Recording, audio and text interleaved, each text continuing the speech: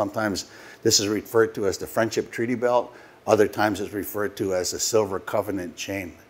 So the idea behind it, it's a manifestation, if we can think of this way, that anyone that settles within our territories, anyone from any place in the world that chooses to live in this place, that their responsibility is to uphold the peace, friendship, and respect, and never to let go of that chain. And at the same time, for us as Indigenous peoples, our responsibility is to help and to share and to teach and to provide for the well-being of all of life.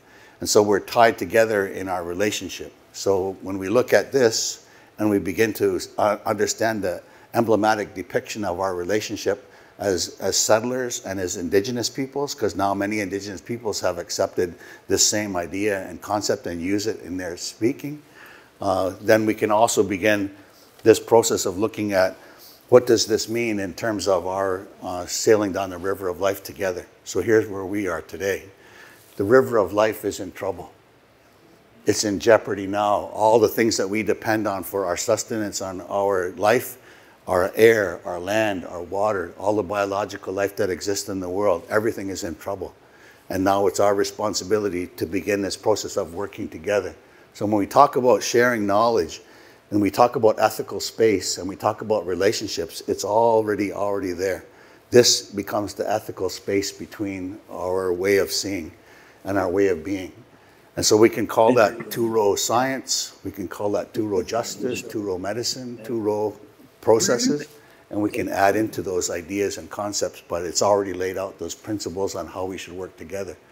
And again, you know, understand that, you know, in this way of life, that because the river of life is in jeopardy, it now becomes our responsibility to care for that.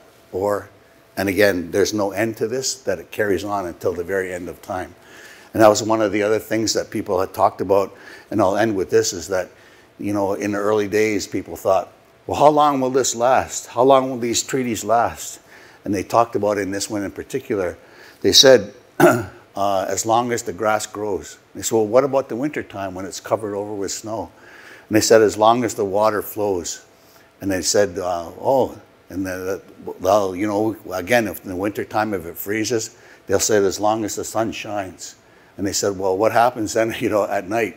And then they talk about, as long as the Mother Earth will continue to be in motion, that's as long as our sacred relationship will last between us. So, wow, our ancestors, they thought of everything. So here we are on day 6.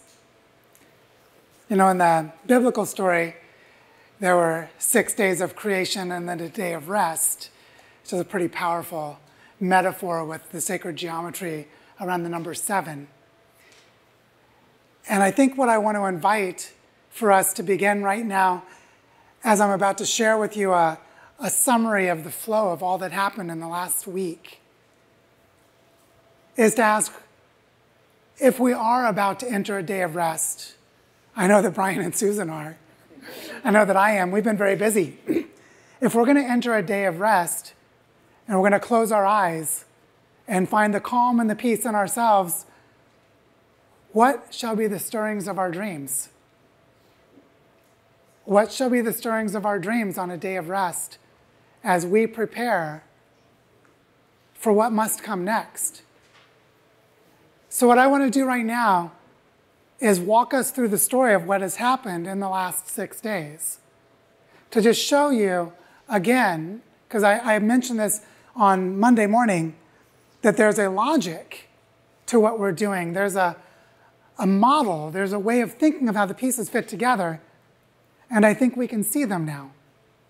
So what I want to do is walk us through a synthesis of the week so that we can see this. Now, we could talk about it the way that I did on Monday, that every day of the week, there's a focus. Day 1 was change the story and looking at bioregional learning centers. How do we learn within place? How do we weave together all the ways of knowing within our landscapes? Day 2 about empowering generations, the vital and fundamental importance of our olders and our youngers coming together into harmonious mutual support.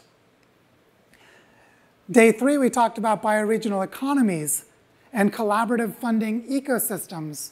And we explored case studies and real-world examples of how this is already partially in place, and that we need to just weave and connect the pieces further. We talked about finding a third way. What is that third way? That became clear to some of us Thursday afternoon and some of us early Friday morning as we were awakening from our dream space and taking in what had just happened to us. Yesterday was about connecting to land and listening to land, and how do we deal with the need for unprecedented collaboration among people. All of this leading to the emergence and actually facilitating the emergence of the story of bioregional Earth. So, at the core of all of this was a way of understanding how bioregions can be organized, how they can organize themselves. And so we offered this bioregional regeneration platform, which is that you create a learning ecosystem centered around bioregional learning centers that coordinate and bring together all of the ways of learning, all of the ways of knowing within the landscape that are connected to the living systems of that place.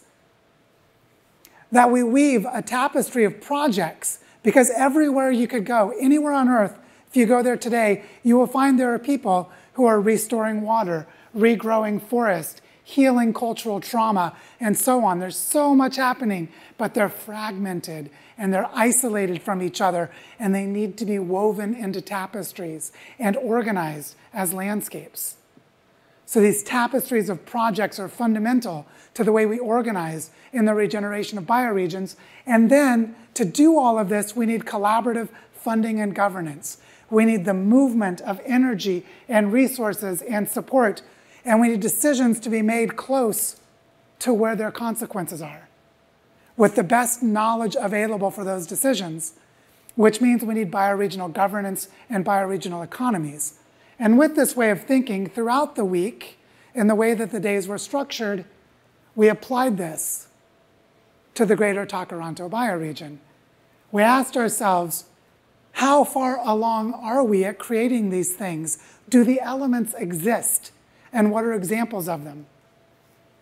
And we'll see some of that as we go through this review.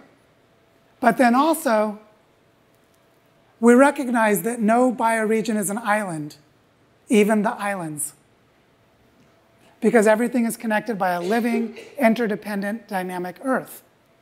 And so we need to have a network of bioregions and exchanges between them. And we actually role modeled that this week by connecting with other landscapes.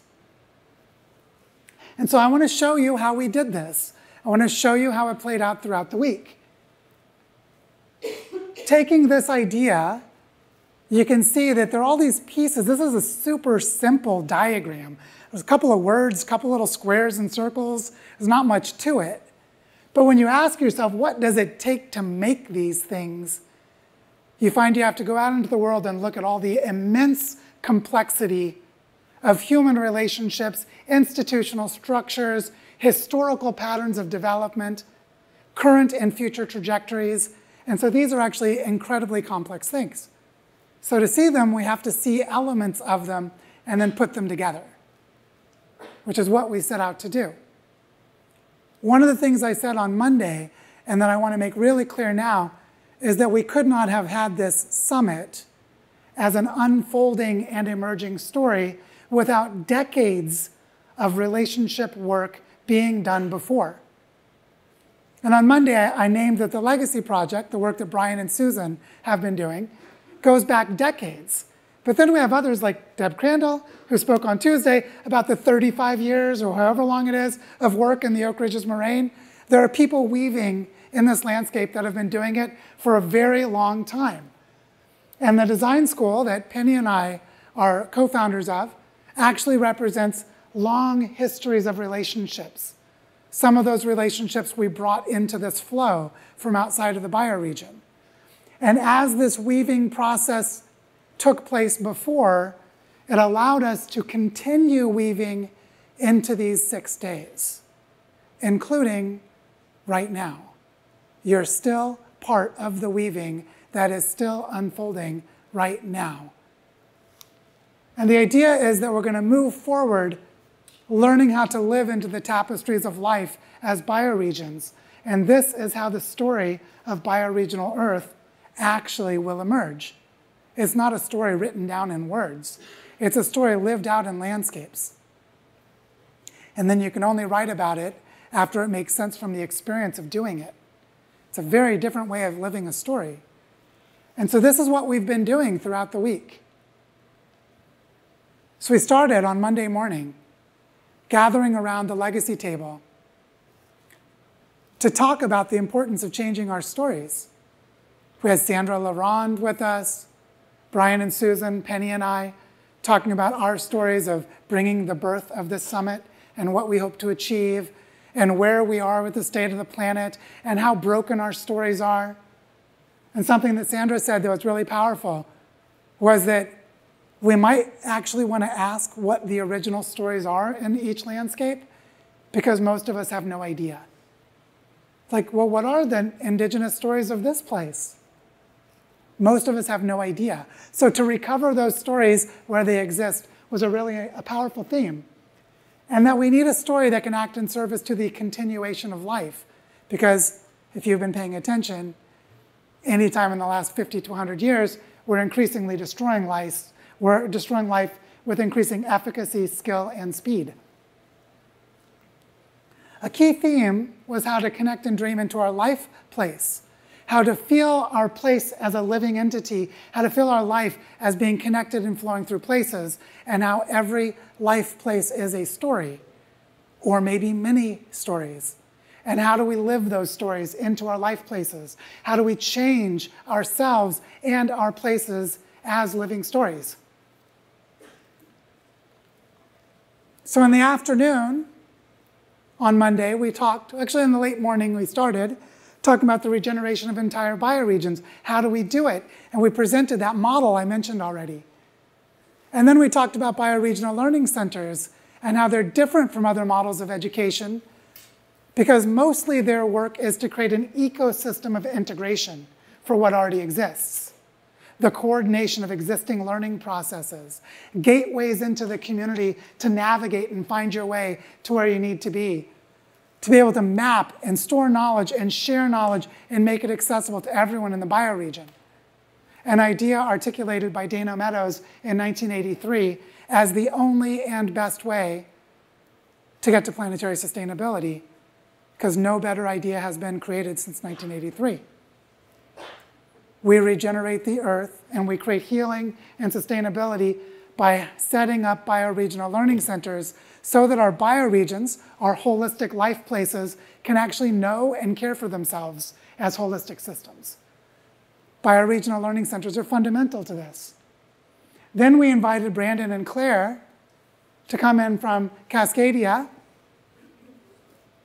Regenerate Cascadia was born as a collaboration between Penny and myself at the design school, and Brandon and Claire. And Brandon and Claire are the co-administrators, and they talked to us. What is a bioregion? How do we map them? What's happening in Cascadia? For those of you who don't know, Cascadia is the best known, most mature, and most advanced bioregional movement on Earth. I was born in another one. I was born in Missouri, or in bioregional language, I was born in the Ozarks. There are also people from Appalachia. There are other places that are known as the identity of their landscapes. I know people in the Carpathian Mountains who know themselves as a bioregional identity. But Cascadia has been organizing itself powerfully and coherently as a bioregion since the late 1960s. And so they shared with us what they're learning about their bioregion and how bioregional learning is similar and different to what's happening here in the greater Takaranto bioregion. And we began this exchange across scales. How we could look at landscapes and landscape systems and relationships across a continent. We were already practicing that pattern of weaving by just having the conversation the way that we did. Then, Tuesday morning, we came to this room. Kieran and Deb got to meet each other. You might notice they're sitting there like best buds. That's not an accident. You see the weaving of human beings and stories. See how they're already sitting together. I did not ask them to do that. Although I invited other people to sit with them because they're cool people. So what was happening on Tuesday was we were exploring how we have to bring the generations together. We have to bring them together. And so Kieran told his story. Deb told her story. Everyone was inspired. They were inspired by each other, and now they're friends. The weaving is happening. We moved into this exploration about how we can inspire and teach and learn from each other across cultures and landscapes and generations, because this is the pathway. The pathway for learning is across generations, across cultures, within landscapes. Kieran came and talked about his time growing up in Texas and his time in India, but he was here, crossing cultures and generations and landscapes in this exchange. It was modeled in the structure of their exchange. It showed us how to do it. And it was a beautiful exchange. Then we called on my friend Oscar, who lives in Barichara, Colombia, where I live. And he had the bravery and the courage to practice his English in a big public event. And he spoke very well.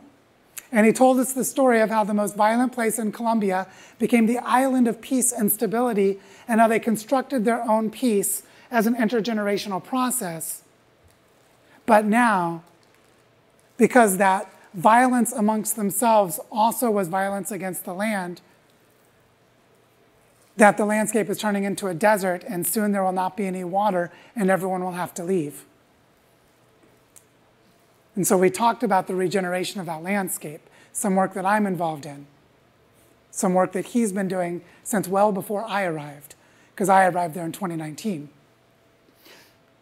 And then another collaborator of mine in Colombia, Natalia Ortiz, continued the story and shared more about the patterns of trauma and the need for us to come into healthier relationships, and how this is expressed through the construction of peace, the patterns of violence, and our relationship to land.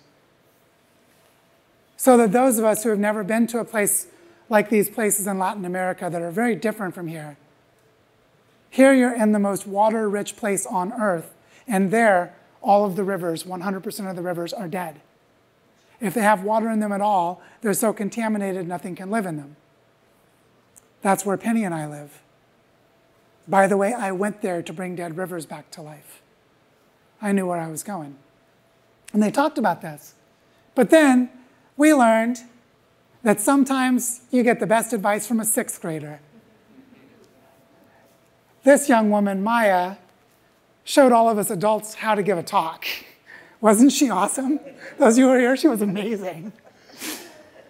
And she interviewed Peter Whitehouse, who is coming in from Cleveland, Ohio, in the Cuyahoga River, on the south shore of Lake Erie, to talk about intergenerational schools. And by the way, Peter has been collaborating with Brian and Susan for a decade, bringing kids from intergenerational schools. Ethan, who's here, knows Peter.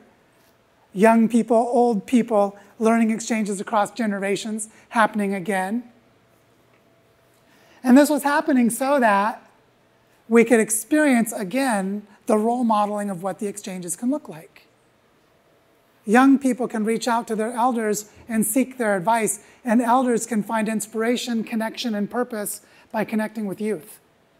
And that we all need this. We all need this. And then throughout the week, and you'll hear more about this in a few minutes, Patricia has been feeling the energy of the room and shaping the conversations into visual stories. And she's been documenting and archiving our journey, and she'll talk about this whenever I'm done, so you can get a feel for the stories that she's been capturing from the field of relationships and the field of exchanges throughout the week. You can see birthing new stories, life place, connecting communities. She's going to talk about all of this. And then we went into the afternoon. Isabella Granick, who facilitated a beautiful process, using these things called glimmers, which I just love. We all know about triggers, right? Our psychological triggers are the things that shut us down. They're the things that cause us to have a trauma response and our bodies shut down. Glimmers are the things that bring us alive, that invoke awakeness, that create connection and openness to explore. Isabella. And look at what she got to happen. There's Victoria. Here's Victoria. Getting great advice from kids. You can ask Victoria about it later over refreshments. But these kids are smart. They have good ideas. These older folks are smart too, but that doesn't mean they know all the answers. Sometimes they need the kids to give them advice. They need fresh perspective. And so we explored in these intergenerational exchanges how we could grapple with the deep questions that were coming up for us in the summit. It was really beautiful. And then we got to Wednesday morning, where we were going to talk about how do we create these collaborative funding and governance ecosystems. We had Samantha Power with us, and she's working on creating frameworks to help people understand how to do this. She's interviewing a lot of people. She's doing a research study. And so she talked to us about what is she finding as she talks to people around the world, and gave us like a conceptual container for us to have a conversation. What does it mean to create a funding ecosystem organized as a landscape to regenerate that place? How does that work? Which was really beautiful because then we got to look at real life examples. And what's cool is that when Justine Daynard came in, this woman here on your left, when Justine came in and talked about circular economy in the county of Wellington and the work they'd done to help about 300 local businesses and civil society actors in that county working with the city government and with the county government to mobilize for food security and food sovereignty and to create a stronger and more resilient local economy, it was like, what? That already exists? Yeah. They've been doing it for 5 years. Like we're already creating many of the elements, not at the scale of the bioregion, but at the scale of major metropolitan areas within the bioregion. It's already happening. And then Vicki Saunders, this woman, all you women, she should be your hero if you don't know her yet. She figured out how women could pool money together to create funds that then they could decide how to support each other as entrepreneurs to go out and make the world a better place. And they grew from a $500 fund to a $20 million fund. And they do wicked awesome stuff. And it's all based in interpersonal relationships, trust, and alignment with deep purpose in their hearts. Saying so much of this work is actually in ourselves and our relationships to each other. These are things that work, that exist, that are out in the world, that are ready to be organized around landscapes. And then we had Natalia come back, same Natalia that was there the day before, and she talked about how in Bar HR Columbia, we're actually prototyping a bioregional regeneration fund, and we're organizing collaborative governance at the landscape scale. We're about 4 years into this work, and she talked to us about how that is happening. But she spent most of her time talking about interpersonal conflicts and trauma. Because you know why we don't create these? Interpersonal conflicts and trauma. That's why we don't create these.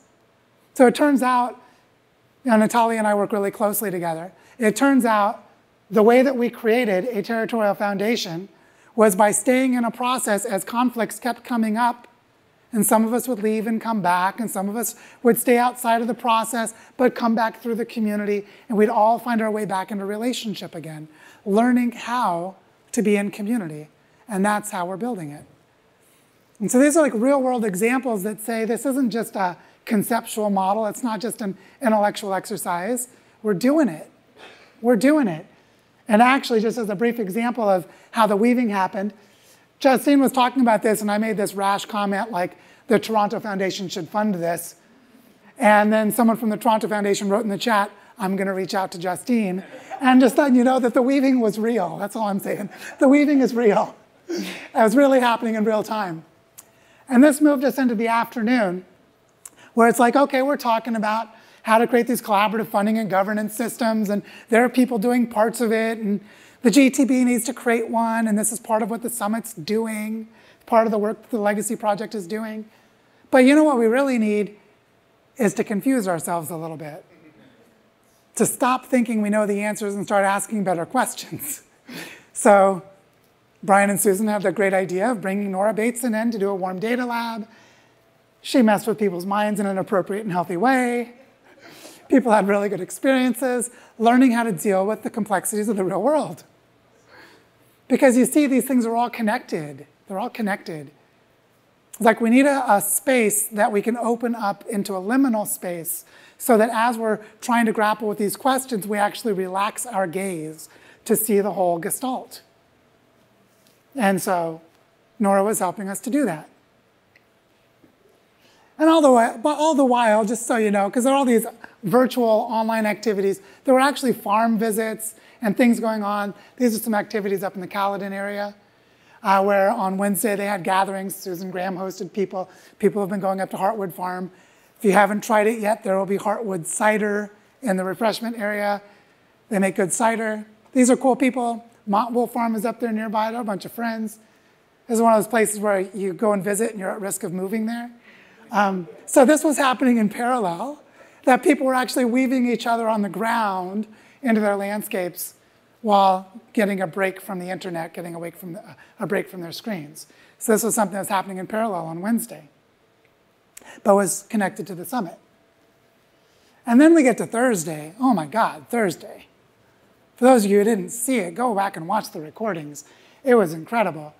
Because what we did, we set our goal that we would live in the world of the eagle and the condor for a day.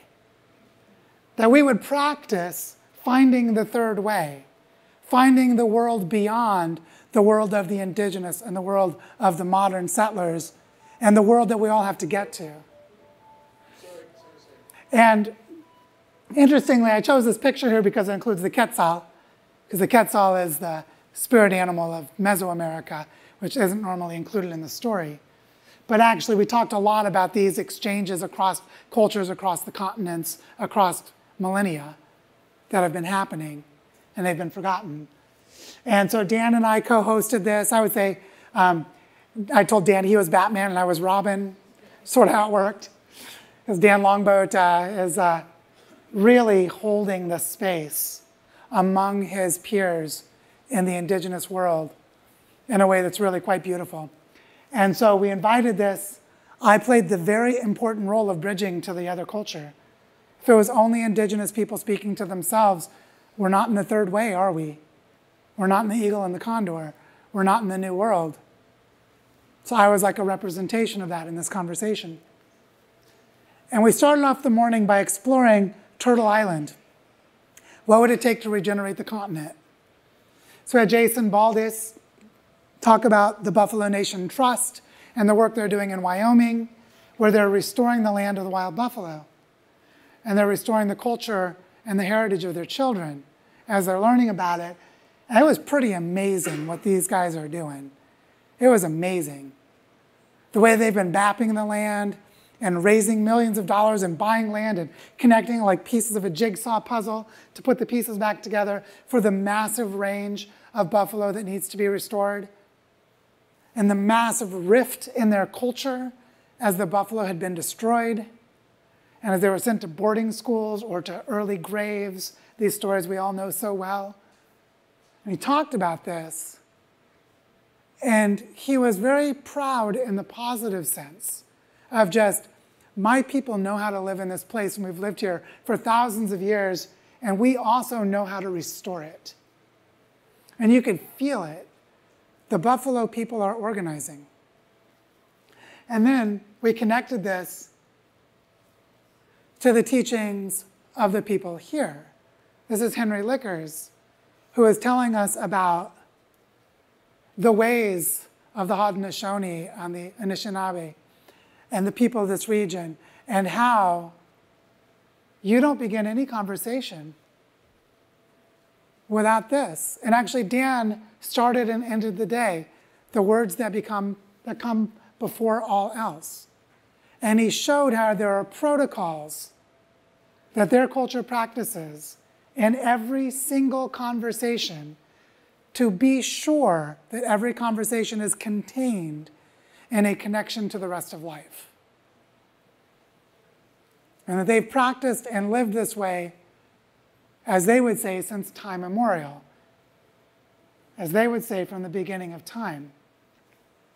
What they mean by this is that you only exist because of all of these things. You wouldn't even be here to have a conversation without them. So you need to remember that and express your gratitude and express your responsibility. And we explored what this meant. And we explored how we have to return to it. And as we were doing this, it let us start to see what the relationships might become. And then we invited these two lovely ladies. I've forgotten their name at the moment, but I've met a lot of people this week. I've forgotten their names, but they're from Trent University, and they're leading this project with a couple of the other members of their program to create a Great Lakes network of Indigenous leaders around the fisheries. And they're making progress and weaving together these communities, and you can feel the potential. What does it mean for a whole bunch of different Indigenous groups spread across the same landscape system, the Great Lakes Basin? What would it mean for them to create an Indigenous knowledge commons and have sovereignty over it and have the capacity to teach it to their own people, and also to teach it to the outsiders who need to learn so that they can regenerate their landscapes? And we were talking now not just about the Buffalo people, but we were talking about the Great Lakes. Put the Great Plains and the Great Lakes together, you've covered quite a bit of North America, haven't you? We're feeling into what would it mean to weave at the scale of a continent. And then we brought in some of the wisdom and the guidance of Oren Lyons and talking about the traditions of this region and the way that they built their peace, the peace that they had when the foreigners came. And we kept going back to history and feeling the significance of the history, the continuity of the people. Because, the Dutch come and go, then the French come and go, then the British come and go. You think Canada's going to stay? You think the United States is going to stay? Nation states are already a relic. They're already poorly suited to the task of the challenges in our world today. What will come after them? By the way, more than 90% of nation states in the world are less than 100 years old. Most of them were created in the 20th century. They're not permanent, and they don't even work very well. Whereas these guys, they figured something out. It lasted a long time, and it's still here. You know how lucky you are to have intact Indigenous cultures where you live? It's amazing. I'm from the US. Most of them got sent to reservations really far away. No connection to their ancestral lands. This is amazing, the capacity of these people. And so we were talking about, how do we find this third way? How do we bring the best of traditional knowledge together with the best of science and technology and modern contemporary knowledge? How do we do that? And then we brought in Larry McDermott. So just so you know, Larry and Henry are both people who work at really large scales. Henry was on the International Joint Commission for the Great Lakes. Larry works on the coordination of large ecosystem restoration and conservation projects at global scales. These are like world-class environmental scientists, as well as Indigenous leaders. And when they came to talk to us, they were talking about the organizing of people and the organizing of knowledge for what it would take to do things like restore the health of the Great Lakes, because the Great Lakes are not healthy. And so we were having this conversation where you couldn't really tell. When Larry's talking, he's talking like a scientist. Is he Indigenous or is he Western? The answer is it doesn't matter. What matters is we have coherent knowledge systems relevant to the challenges we're facing. We have relevant ethical frameworks relative to the challenges we're facing. And they are the embodiment of the third way already. And all of us who are working to regenerate the landscapes and the living systems around us, we're already in the third way. We're already weaving the ethics of care for life together with service to life and the responsibility that that brings simply by caring and acting on it. And this was a major theme throughout the day. And then we had Nick McLary come up and talk about the sacred fires. And we had this really interesting moment when we were talking about the seventh fire. I don't know these prophecies very well, so I'll mess them up in their details. But I know the seventh fire is the time of people awakening that the world as it is has no future. In Greek language, we'd call it the time of the apocalypse, the time when the veil becomes thin and you can see the consequences of your actions. Your consequences come home to roost. In the Anishinaabe tradition, this is the seventh fire. And when you get to the eighth fire, that is the time of decision. Sandra, way back on day one, said when you get to the eighth fire, where you have to choose between the charred path of death and ruin or the green path of life and flourishing, and it's a choice, because if you continue the way you're going, you're defaulting into death.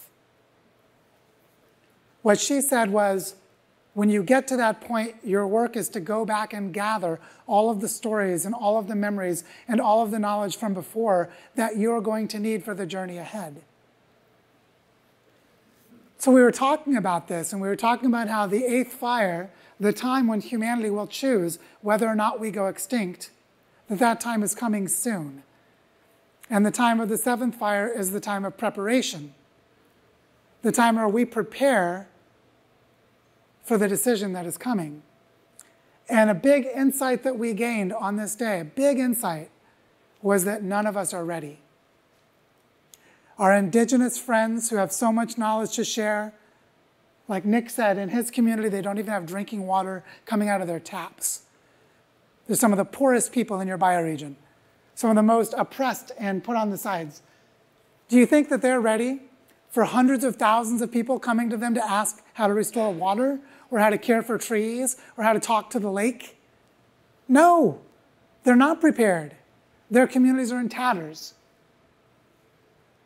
And so part of the work of preparing for the eighth fire is bringing the resources and the capacities to indigenous people to serve their own communities, to build their own capacities to govern themselves so that they are available to help those who need them from outside of their communities. Those who are not in indigenous cultures have work to do too, and it's the work we're doing in this summit. Trauma healing, organizing our landscapes, creating those financial flows that support the tapestries of projects so governance acts in service to the life of our landscapes.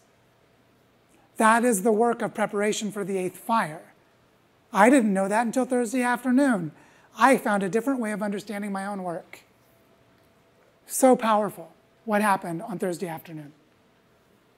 And then we had Dan telling us stories about those treaties, including the little section that Brian showed you at the beginning.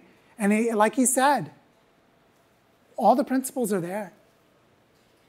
All of the principles written into this belt are there. They tell us we are inextricably bound to each other in our future survival. The ancestral peoples and the ones who came here, they're all going to die. We are all going to die if we don't learn how to act in service to life. Period. They call it natural law because it's just how nature works. And so we took this very seriously.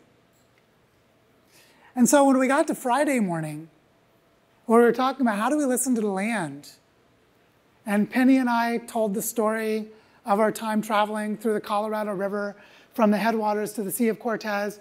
Here are pictures of us gathering water from the headwaters that we were going to bring to the Sea of Cortez as gifts. We talked about the work in Barichara and why the rivers have gone away and why we have to listen to the land to heal it. We had our friend Rita Marsh tell the story of the Crystal River and the headwaters of the Colorado, the Crystal Rivers in Carbondale, Colorado, in the western slopes. And how when she went there with an animal communicator, they could listen to the stories of the land from the animals. And Rita expected animals from that place. It's like, I'm in the Rocky Mountains. I expect to hear from the bears and the elk, maybe the beavers. You know who she heard? The dolphins and the whales in the Sea of Cortez, saying, please bring us our water.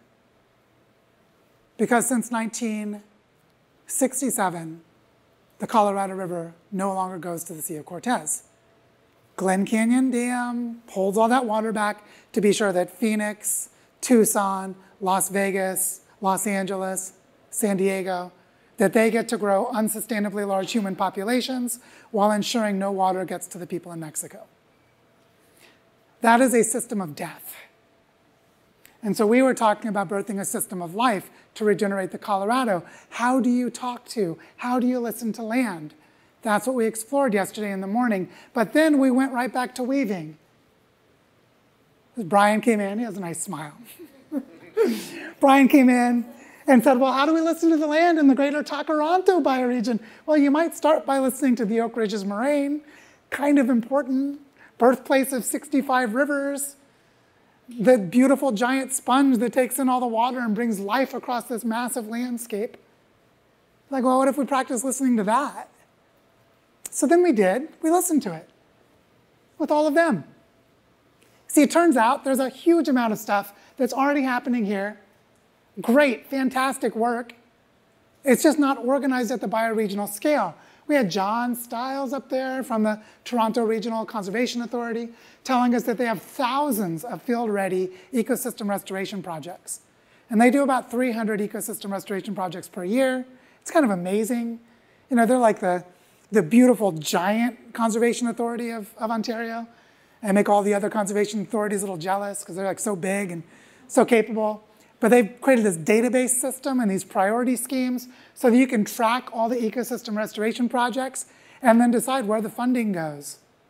Doesn't that sound like a collaborative funding ecosystem that already exists in the urban core of Toronto? Not exactly a sustainable beacon, is it? You wouldn't think of that downtown urban core as where the sustainability work is, but that's where they've organized that system. And then you had Janet McKay from LEAF talking about how to help people turn their backyards into forest with native trees. You had Saba Ahmed from the Niagara Escarpment Biosphere Conservancy talking about the land trusts and the conservation areas organized along the Niagara Escarpment. You had Catherine Thomas. Was it Karen Thomas? My brain's getting jumbled. Who was coming in from Trent University talking about the status of our soils and the quality of our farmland and the ways that we can organize around food shed security. And then we had Susan Walmer from the Oak Ridges Moraine Land Trust talking about how they're organizing conservation areas and ecological corridors for the protection and the restoration of the Oak Ridges Moraine. And you're like, huh, that sure sounds like bioregional regeneration, doesn't it? It sure does. Part of listening to the land is hearing the people who are already doing the work. And importantly, having them hear each other to know that they're already part of a larger story. They just didn't know it yet. And the story is coming to life. The story of a bioregional Earth is coming to life. And then yesterday, we had Jonathan Rosen. He and I had a great chat. Like, let's explore the meta-crisis. We have so many crises all at once, and part of the crisis is how I respond to crisis, which means I can't make sense of the crisis. Does that sound familiar? It should. So he talked about these different ways of understanding crisis. It's like philosophical details that are hugely important. And we said, what does it take? How do we create unprecedented collaboration? Collaboration to regenerate the entire planet. How do we do that? We need good philosophy for that. We need good concepts. We need really good clarity. We need really good strategy. And so we explored that as, again, another space to relax and go deeper and feel the significance of what we're doing. We need new philosophies, not just the old ones from our Indigenous brothers and sisters. We need new ones, like the difference between polycrisis, permacrisis, and metacrisis, which Jonathan figured out in the last few months. It's new philosophy. Just like sometimes you need new mathematics to understand the patterns you're dealing with. We're entering a new world. And then we started practicing the third way. We brought in Jay Bowen from the Skagit Nation in the Salish Sea. We were feeling into how do we explore this together. And we can feel that it's going to be hard. There's going to be a lot of work to do.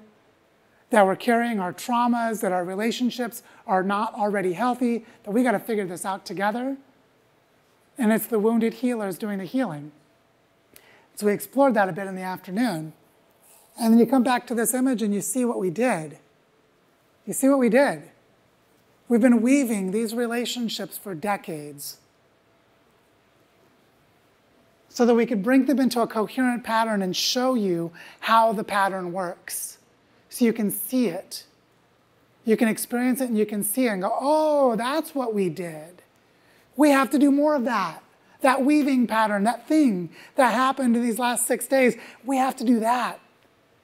And that's how we live into these regenerative stories. And so you can see in the way that I put this presentation together, I wanted to give us a review and a summary of the summit, but I wanted to do something deeper. I wanted you to see how to do it. Because we need more of us doing this. And so you can already feel like, okay, so what's next? The weaving's not going to end, is it? Well, we're going to come back to that. We're going to come back to that. Let's take a moment and just let this sink in. Like, what has happened in these last six days that no one can see all of? I painted this sketch as though I saw all of it. I didn't. I'm showing you the parts I saw because I was central to the facilitation of it, so I saw a lot. But there's a huge amount that I didn't see. There's a huge amount of weaving of people and ideas and actions that I did not see. It's way bigger than what I showed you. But I just wanted you to see how it works. Because this is the work of the weavers of bioregions. Now, you don't have to all be weavers of bioregions, but you need to understand how it works. So that when someone is helping to weave you where you need to go, you know how to respond. It's like knowing how to do a line dance. If you've ever done line dancing, or country dancing, or square dancing, where you actually have to know the pattern of the movement to know your part so you can participate in the dance. Wherever you are in this weave, you need to know that you are a weaver who is weaving and who is being woven. And you're all three. You're all three. You can weave the relationships, you can be woven into the relationships, and you can also be the weave, the tapestry itself. And so that's what we did in the last 6 days. And that's what we're going to continue doing with greater skill, having practiced doing it and creating this summit. I really take seriously what Jay Bowen said yesterday, if you heard. He said he feels we're some of the most important people on the planet right now. And I believe that's true. I believe that we are the bridge from the 7th fire to the lighting of the 8th fire. All of us here in this room and online. So I just really wanted to thank you all for being here. So there's a lot I could reflect upon from this week, obviously, from Joe's presentation. But there's 3 themes that sort of arose for me as I've been pondering last night and this morning what to reflect upon with you today. And the first of those themes has to do with complexity and embracing complexity. So Nora Bateson came to us on Wednesday. She talked about complexity and she talked about double binds. And there's a double bind that I've been feeling this week coming up for me pretty strongly, which is that on the one hand, we need to slow down and come into relationship and heal together. And that takes time to unfold to come into these relationships, to come into right relationship and to heal in the way that we need to. And then on the other hand, there's this urgency because we're in the meta crisis and we have to act now. And, you know, Jay Bowen, he also mentioned, he says he thinks we have between 1,200 and 1,500 days before we don't have a choice because we're going to be in the midst of the collapse, the collapse, and we'll be in survival mode. And so I don't know if that's accurate, but I think the sentiment is right, that there is this urgency. So we have both of these things, this double bind. And what Nora said about double binds is she said we need to think contextually, so across contexts, to be able to address double binds. So that's the second theme that is really arising for me, is that we need to be thinking whatever we do now, we have to do it systemically and across contexts, designing in multiple contexts into whatever we're doing. So, for instance, with this double bind I just mentioned, we have to design into whatever we're doing the building of relationships, the healing processes, and across multiple contexts, no matter what we're doing, into the same processes. So if you think of like a bioregional learning center, so how do we heal together? How do we come into relationship together? And how do we learn together? How do we think about value flows together? All these different contexts in one system that we're designing.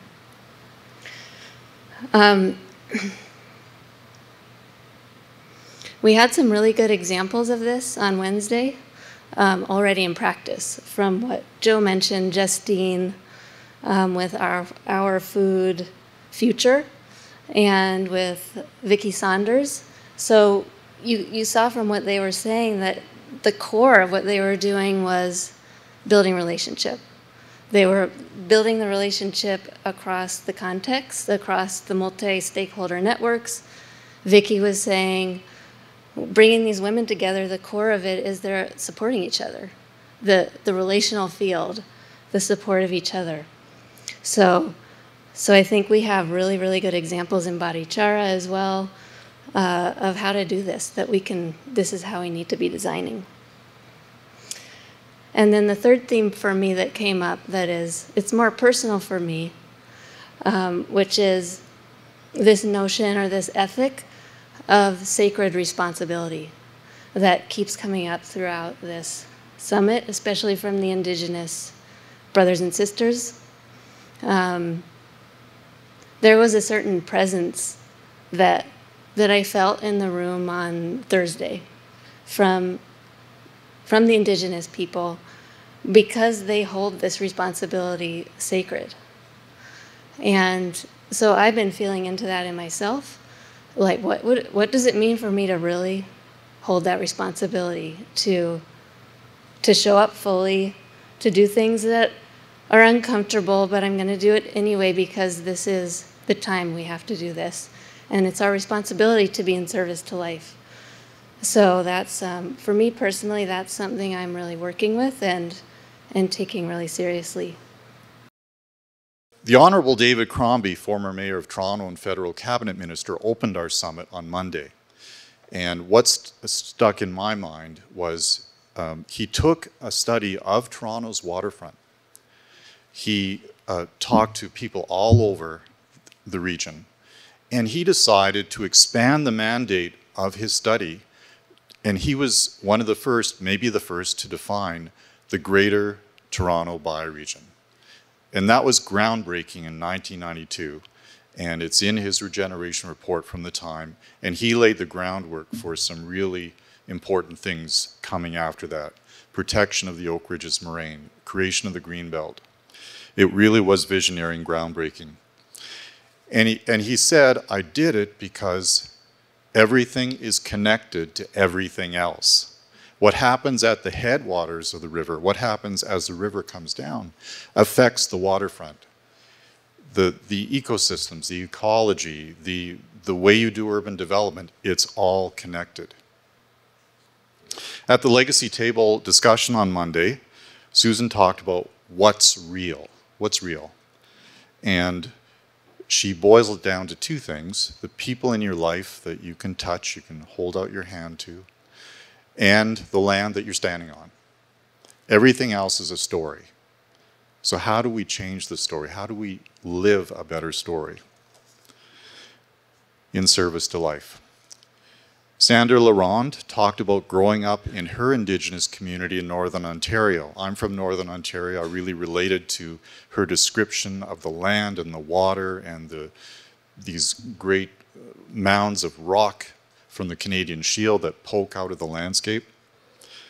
She talked about that we need to live within natural law and be in right relationship with ourselves, with each other, and with the land.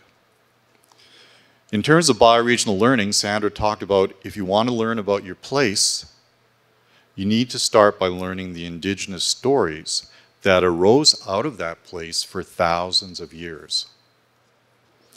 On Wednesday, as Penny mentioned, Nora Bateson talked about double binds being pervasive in the polycrisis, and that a problem-solution approach often makes it worse. That's really hard to hear. For an engineer to hear, problem-solution often makes it worse. But we've become such a focused society on breaking things down into bits and trying to solve the bits that we make the bigger complexity of the challenges we're facing worse. So she talked about the fact that you need to add context to whatever you're looking at. Add context, go bigger, and to meet, not match the complexity. On Thursday, one of the things that stuck in my mind was Larry McDermott talked about the need to bring the empathetic, spiritual component to the work. He also talked about Indigenous knowledge systems are knowledge systems of abundance, which is very different from the Western culture I was brought up in. And he told us to resist the impulse for quick action. Again, really hard for an engineer to hear. Want to get it done, want to get it solved. But he said, slow down, it's about building the relationships first. Friday, we learned about all the work that needs to be done to regenerate the GTB, the Greater Takaranto Bioregion. There's 13 conservation authorities within our current definition of the bioregion. The largest in terms of budget and expertise is the Toronto Region Conservation Authority. John Still talked about the fact they have mapped out, and they've got it all computerized, tens of thousands of restoration projects just within the TRCA boundaries. Tens of thousands. He said, we do maybe 300, 400, 500 per year. Okay? There's a lot of work to be done. There's a lot of resources that we collectively have to bring into that regeneration process. And we saw the need. We have all these great existing initiatives, LEAF, the Backyard Tree Planting Program, the land trusts, a lot of different things happening in terms of trying different ways of regenerative agriculture. But all of these things need to expand, they need to go deeper, and they need all of us involved, bringing our time and resources to it. And yesterday, Jonathan Rowson and Joe talked about the need to build parallel structures within and beside existing systems. And as Joe said, Jonathan also talked to us about the metacrisis, that he prefers that term over polycrisis or permacrisis. He likes metacrisis because it helps us to go beyond a crisis mentality. Meta is a rich term, going within ourselves, going between, going after, going beyond. The whole week, one of the things that has been really rattling around my head as we've been, fighting fires and trying to make sure everything fell into place is that stories is all we are. And that was, the major theme of the summit was the unfolding of a story. What stories are we telling each other? What stories are we telling ourselves? And Joe has mentioned it, and Brian mentioned Sandra Laurent speaking with us around the legacy table on Monday.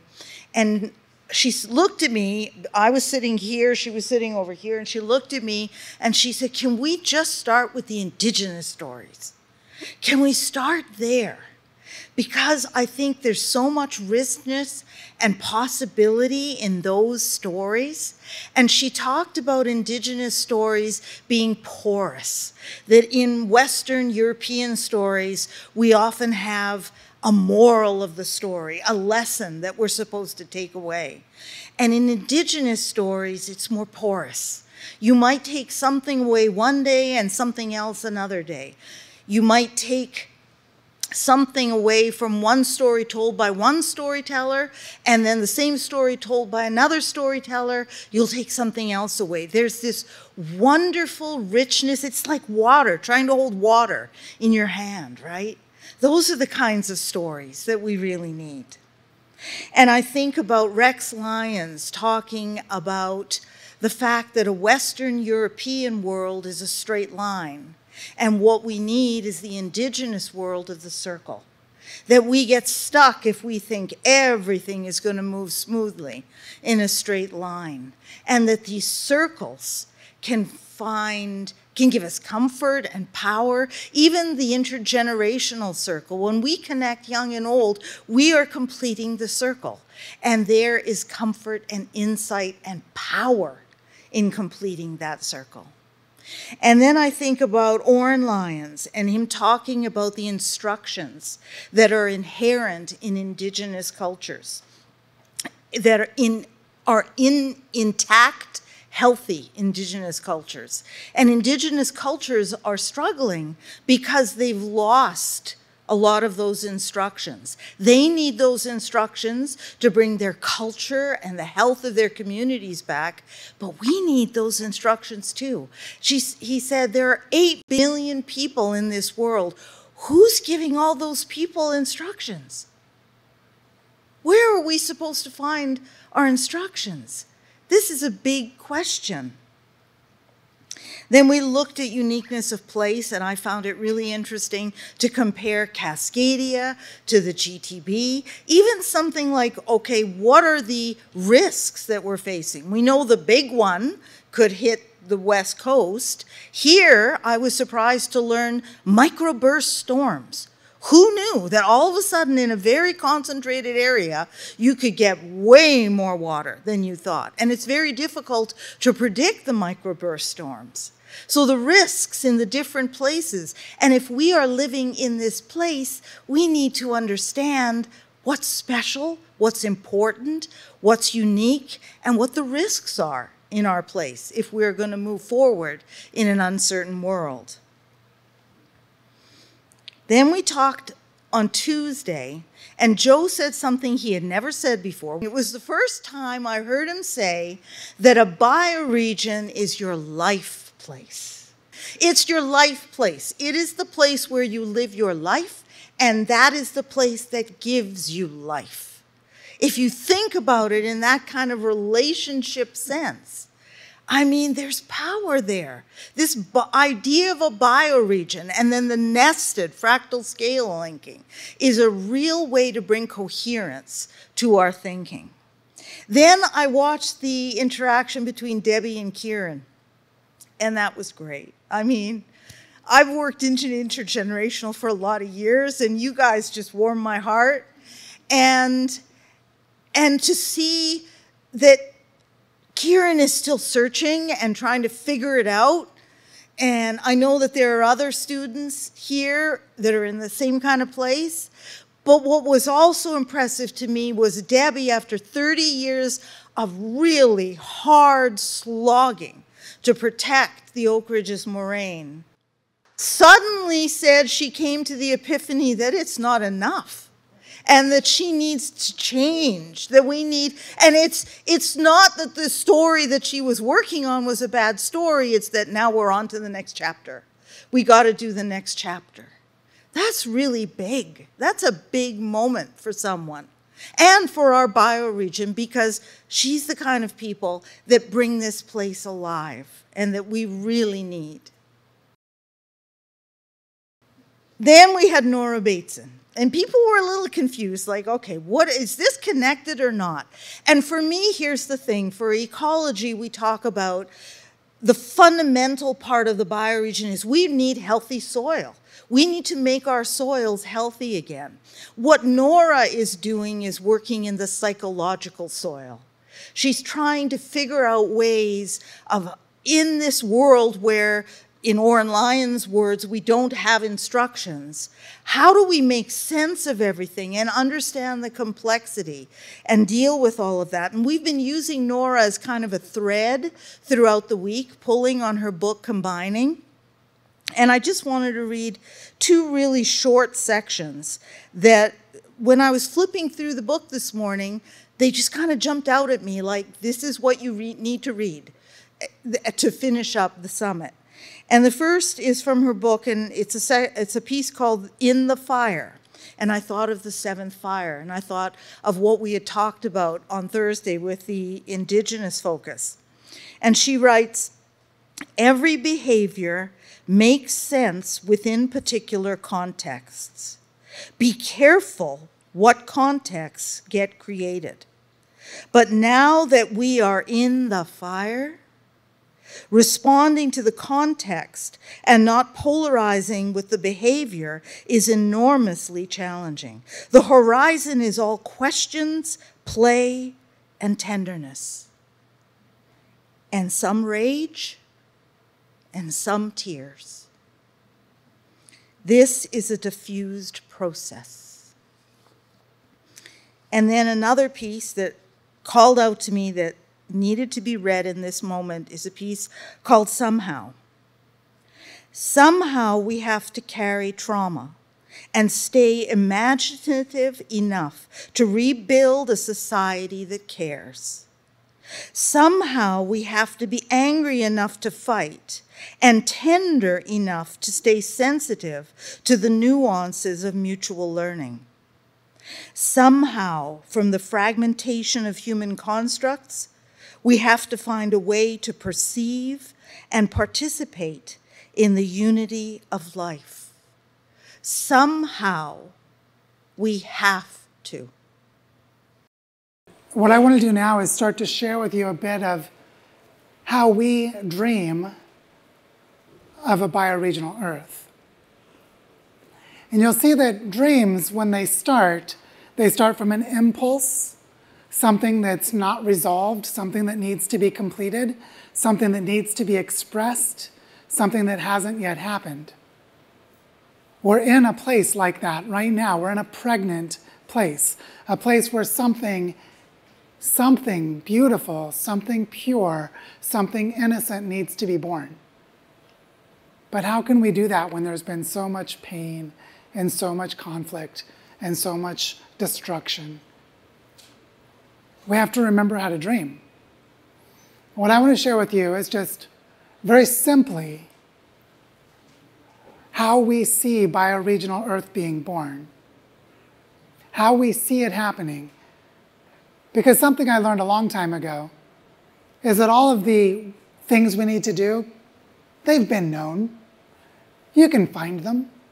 They're in books, they're in videos, they're in people's backyard projects, they're all over.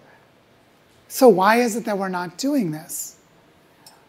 At what point did we lose the collective ability to dream? We're dreaming of birthing a bioregional Earth, an Earth in which humanity becomes reintegrated completely with the harmony of life as part of the planet. Something that we have largely failed to do in recent millennia. And so the idea I want to lay out for you is schematic. It's simple. Hopefully it's even elegant. It's not meant to be embellished with detail.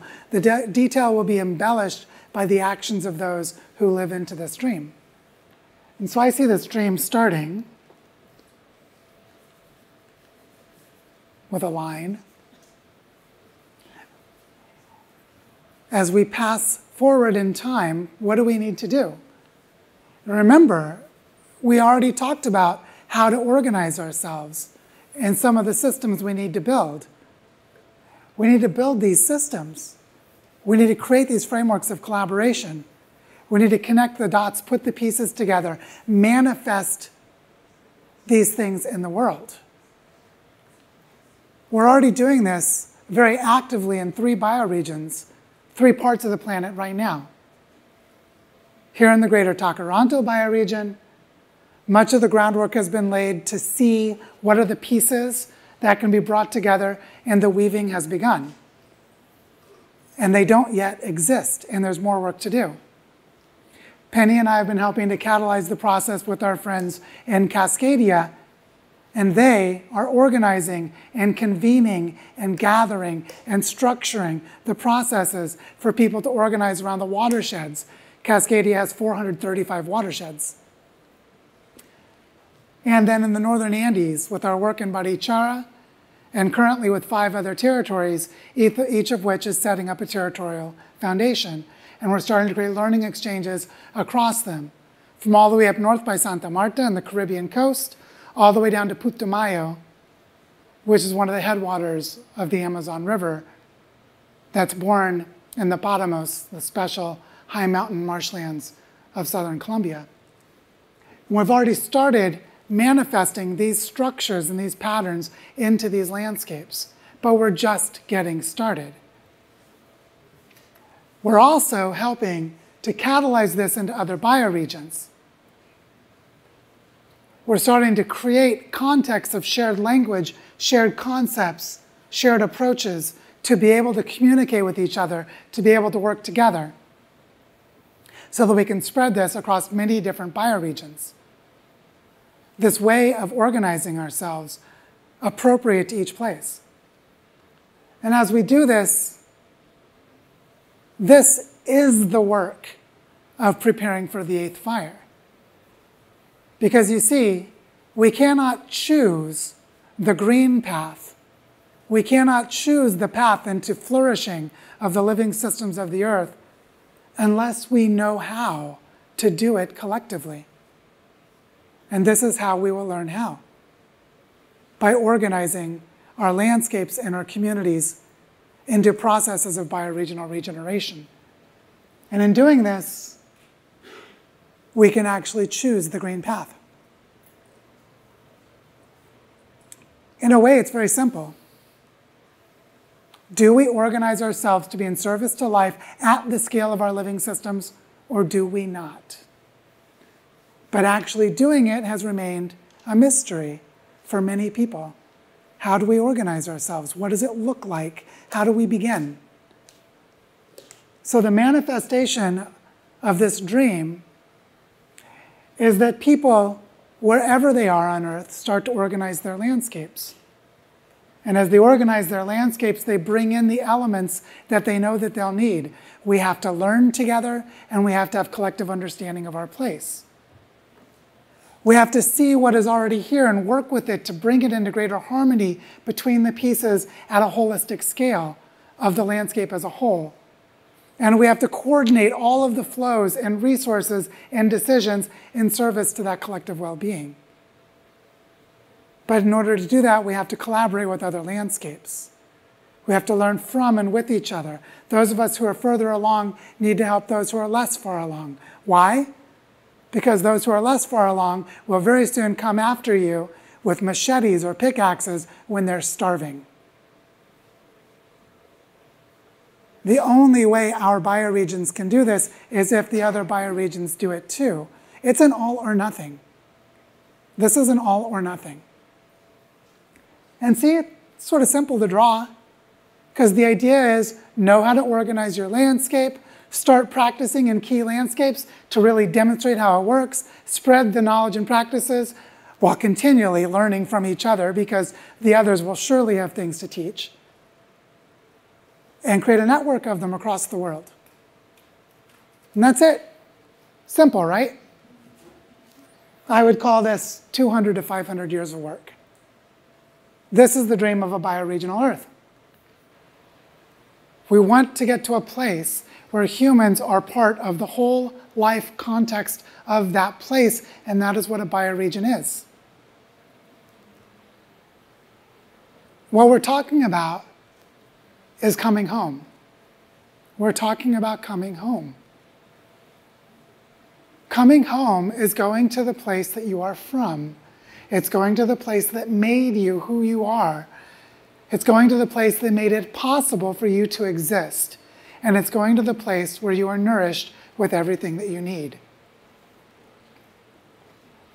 And so when we're talking about birthing the dream, Notice how it addresses the core issue of our environmental problems without solving a problem.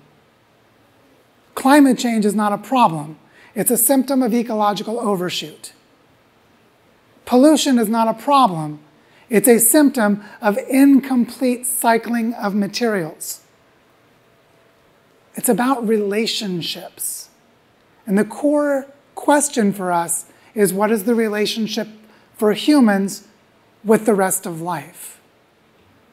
That is the question that we need to answer. Where do we go from here? Knowing that the story is not yet written, but we know the narrative arc. We know the arc of the story. We know the direction that it goes. We know more or less the shape of it. What we need to know is, what is the next step that I take? What is the responsibility I have? What is the part I can play?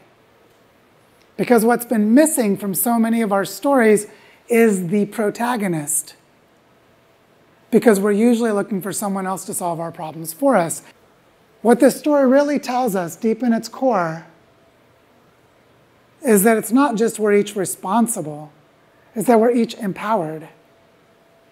We're empowered. We are capable.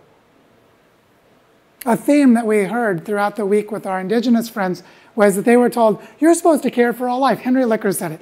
He was like 12 years old. His grandma said, you have to care for all life. And he's like, that sounds hard. And his grandma said, yeah, but you can do it. We have to know it's hard and know we can do it. And we can. And so with that in mind, what we want to do is invite you into the expression of this dream.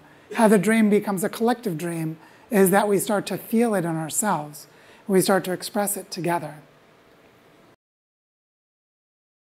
I'm Joe Brewer. And I'm Penny Heipel. And we are in the ancestral lands of the Guanay people in the northern Andes of Colombia. In the town of Barichara. And we stand up for Bioregional Earth. Hello, my name is Maria Elena Daines. My name is Carsten Christiani. And we are in the Tarn-et-Garonne in the south of France. And we stand up for Bioregional Earth. This is Richard Coates, living in the River Thames watershed, and I stand up for Bioregional Earth. My name is Rita Marsh. I live in the former homeland of Nooch in the Roaring Fork River watershed, Carbondale, Colorado, USA. I stand for Bioregional Earth. Hi, I'm Shannon Wells. I live on the lands of the Coast Salish people in the Kilsquirua bioregion, in a place that is today called Seattle. I'm in love with this place, and so I stand up for Bioregional Earth. My name is Claire Atwell. I live in Victoria, BC, on the unceded lands of the Lekwungen and Wasanic-speaking people, and I stand up for Bioregional Earth. Hello, I'm Diana Bryant, and I am in Kansas City, Missouri, in the United States, in the watershed of the Missouri River that you see behind me, and I stand up for Bioregional Earth. Hi, my name is Jillian Williams. I'm from Cleveland, Ohio, and I stand with Bioregional Earth. Maria Zazburkova. I live in Cajica in the Sabana de Bogota region in Colombia, and I stand up for Bioregional Earth.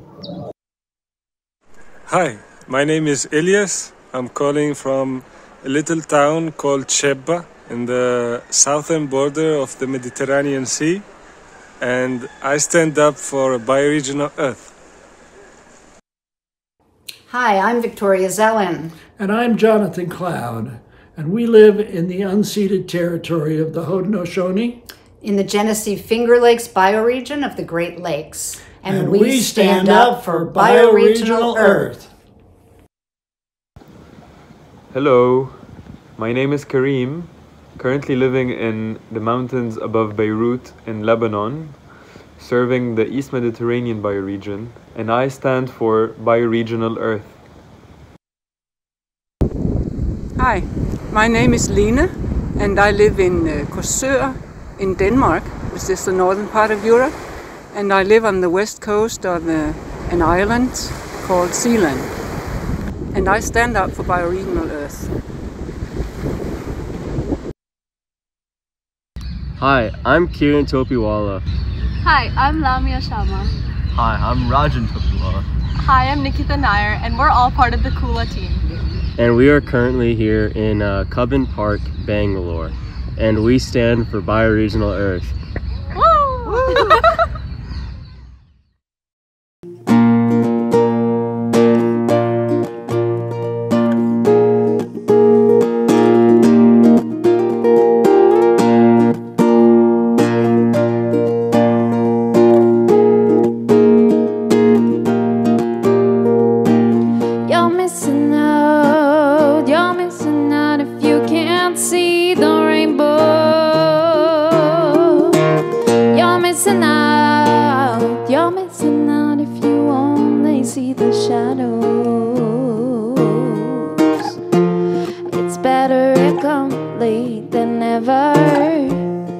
Open your mind to discover